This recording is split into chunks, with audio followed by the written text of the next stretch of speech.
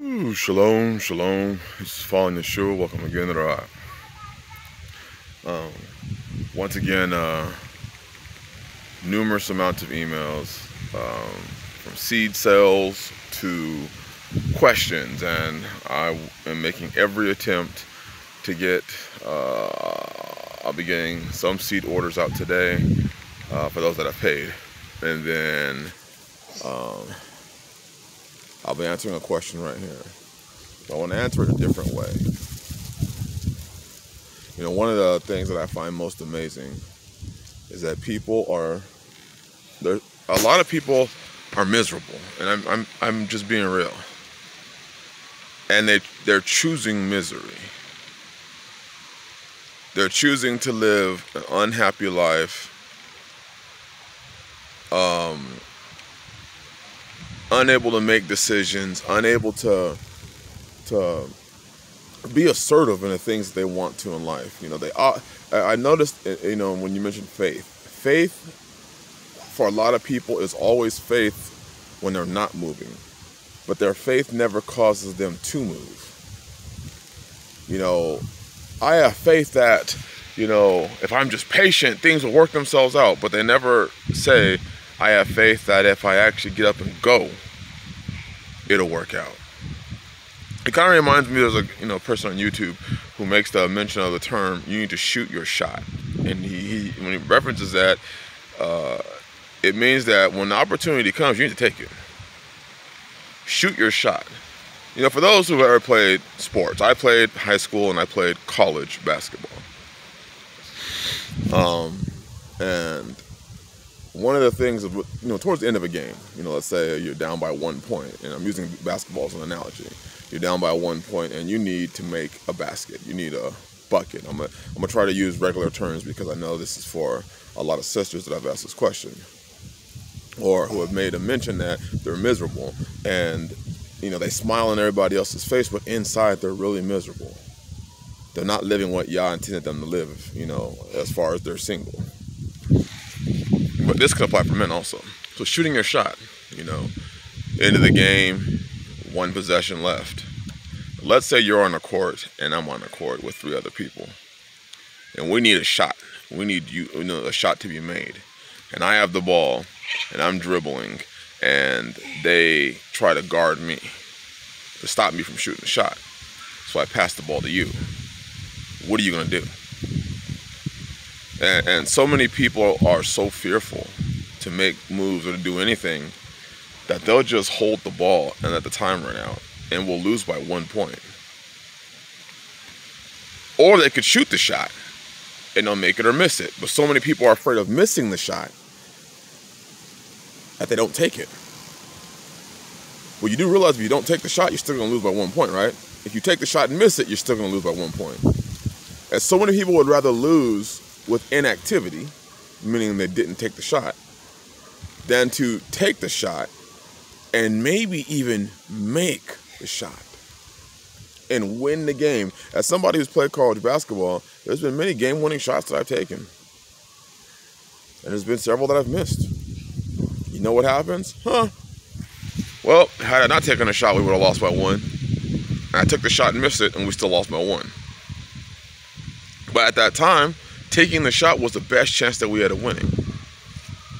And so many people are full of rejection, they're full of doubt, they're full of double-mindedness, and there's complacency, that they refuse to take a shot. They refuse to take the shot that could change their life.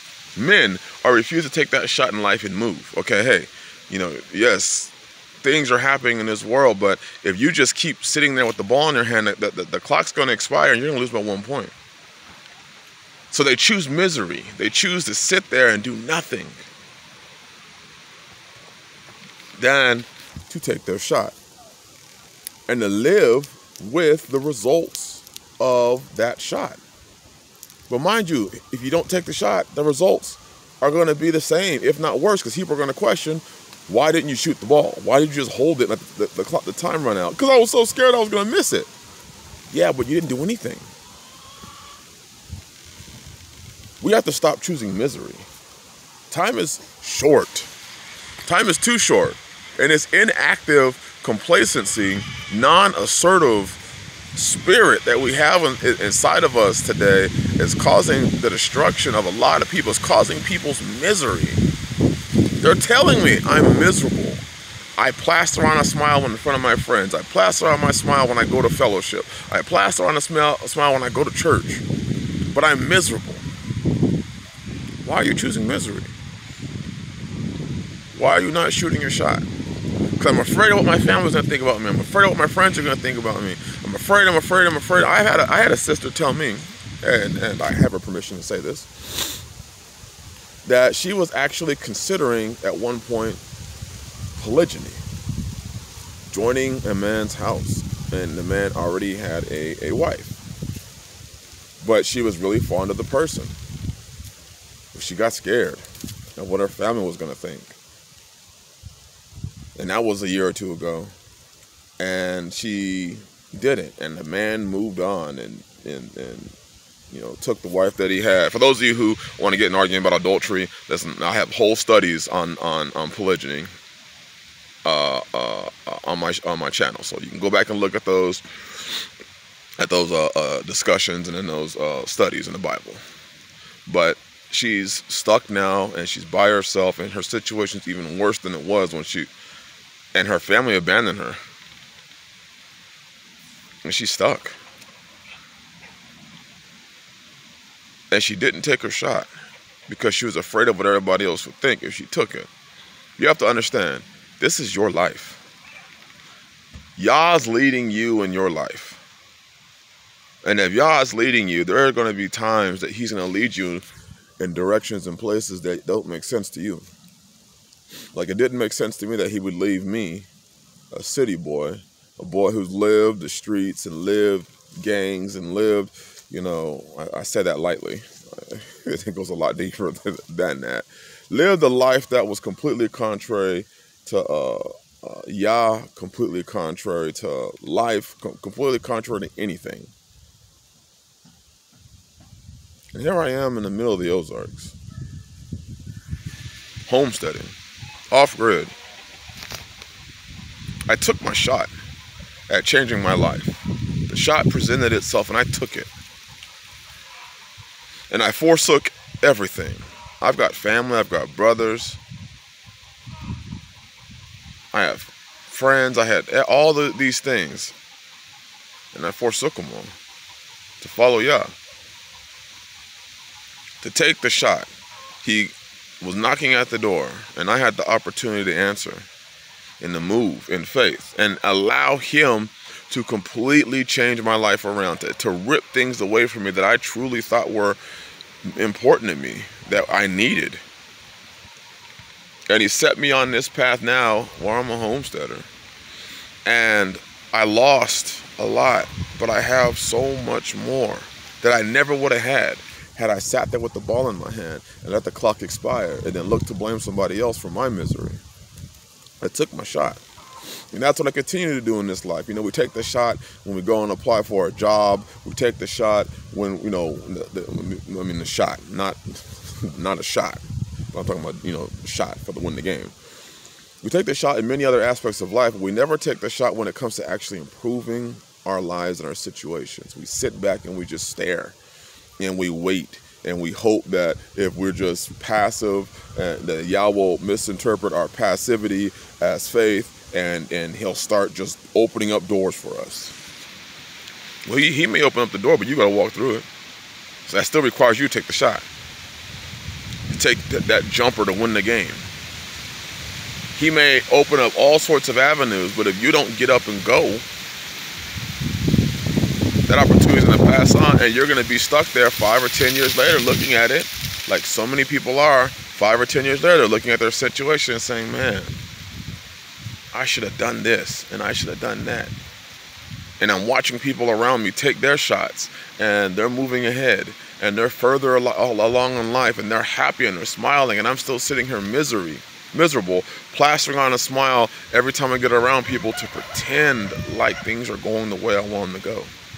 To pretend like I'm happy, to pretend like I'm living a fulfilled life, and I'm miserable. But I can't tell anybody, because all the people that I would tell that really wanted something for me will tell me, you should have taken your shot. Well, I challenge you now. All those that have sent me these emails, take your shot. There's 1 second left, 2 seconds left in the game. You're down by 1 point. And the ball's been passed to you. And you can sit there and hold the ball and let the clock expire. And then go back at home and then think about what you could have done. And I should have just taken that shot. I should have just thrown the ball at the basketball hoop and hopefully it went in.